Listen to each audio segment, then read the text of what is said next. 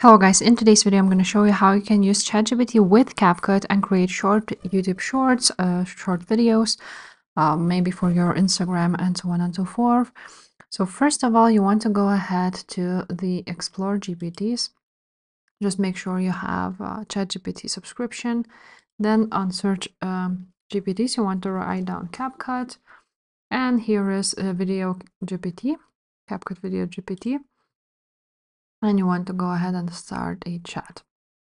Now, I'm just gonna ask for it to write me a motivational article now. Let's see if it writes down not only in a video. Here it is. Now, what I will ask for it to do is to make a short video with the following content.